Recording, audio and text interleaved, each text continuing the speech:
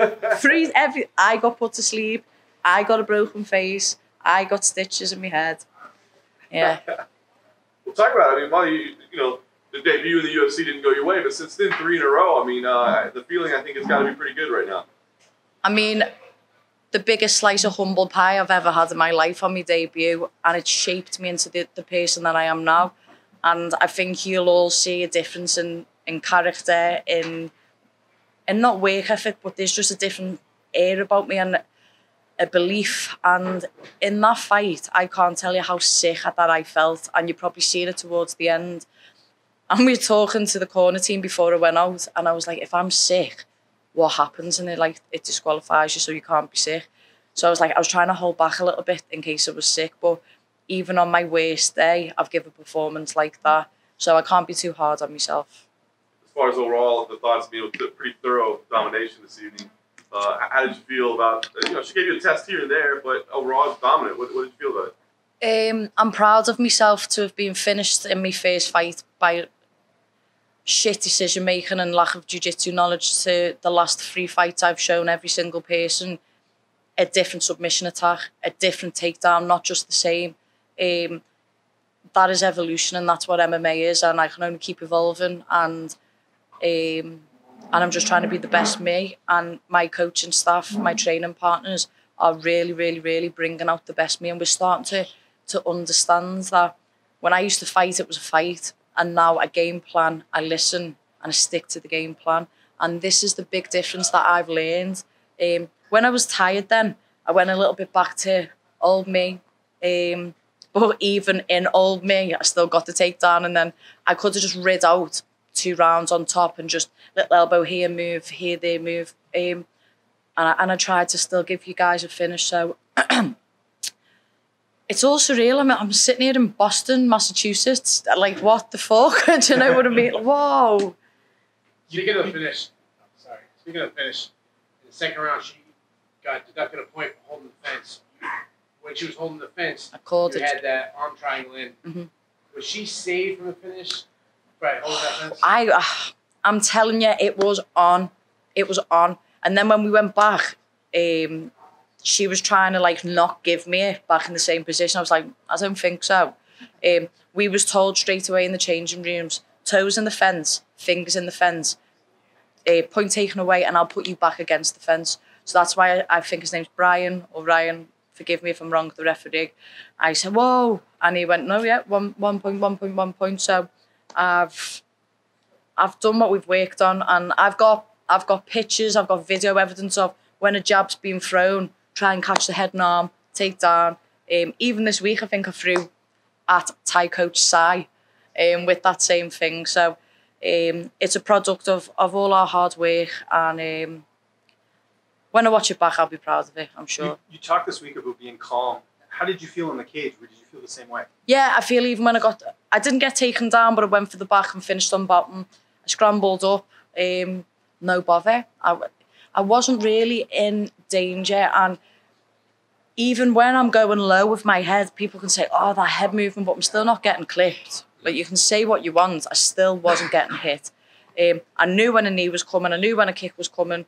I probably took one jab really hard to the face, and I think I took a knee or a push kick. I don't really remember getting hit too much other than that. I'll probably watch it back. I've been clipped left, right and centre. But I feel safe. I really connected with the crowd when I came out then. I sang to them, they sang back to me, and what a crowd it was. I just really wish that I got the finish for them, but I felt like the crowd get into it when the finish was nearly on and we got back up and we was giving it. Everyone could see we were both fucked. Do you know what I mean? We were both going and going and going, and you've seen me at UFC London, one eye, adrenaline up, I'm still coming. So you can see something wasn't right in that performance, but still nearly squeezed the finish out. I'm getting 99%. I need to find this 0.01%. When I find it, I've got it then. Vodka, cranberry post-fight, that was the idea? I'm not going to be able to. No? Later this week, I guess. Do you know what? I'm probably going to go home, be sick, and then start drinking again, knowing me. But it's who I am, isn't it? Sorry. Go on, sorry. I'm sorry to interrupt you. 3 wins in a row. When do you start getting some high-ranked opponents? When I'm giving them. You think you deserve them? 3 wins proves that I'm at a level. Just a bit disappointed I didn't get a finish, because then I would have really solidified and been like, do you know what? I want top 10 now. But I'm definitely due a top 15. I'm definitely due a top 10. I think I deserve to be ranked now. You've got people who've only won 1 fight in flyweight ranked. So I don't quite know how that happens. But let's have a go next year. I know UFC London's always in March. Turnaround time, I think that's absolutely perfect for me. And I think I can really bring something and keep the momentum going in Europe. Whoever. Okay. You also became the second UFC fighter, a female fighter with Angela Hill, to have 3 consecutive fights with 100 plus significant strikes. Yeah. I don't know if you were aware of that, but what was that record? I believe you won at 5 straight, but you had a couple 5-round fights there. So yeah. What does that mean? That shows that I've got a gas tank. That shows that the hours of pads and training that I do with my coaches proves that we're accurate with what we're throwing. I might not hit like a truck, but I've got an engine and I'll break it down and I land and I'm accurate. So I'm actually really another first for someone from female from England. So I'm really happy with that, mate. Thank you for the statistic. You got any more? Can I have any more? I got a feeling that since your loss, you haven't missed a wrestling or a jiu-jitsu training, am I right? Pretty much. Sorry. Okay. I've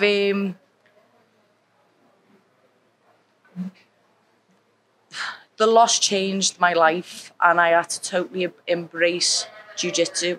And it's really hard coming from a place where in boxing I could walk into any gym and I could stand with any man and be like, let's go. In jiu-jitsu, I am telling you now, our gym is one of the best in the world. I swear to God. And when you walk on that mat, when you're so, it's like humble pie. And yeah, we've got a new wrestling coach in the gym.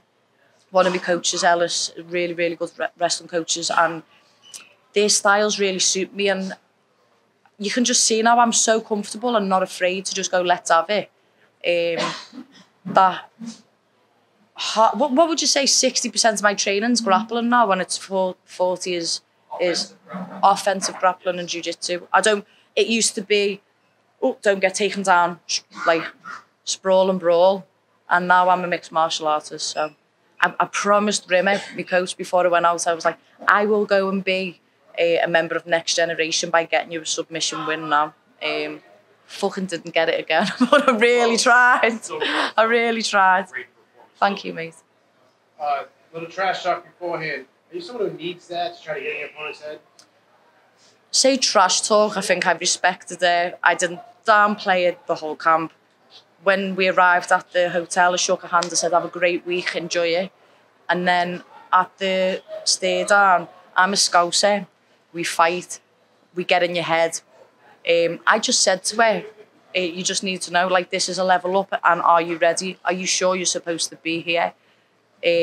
With a performance like that, I think she is, but she still wasn't on my level on my worst day.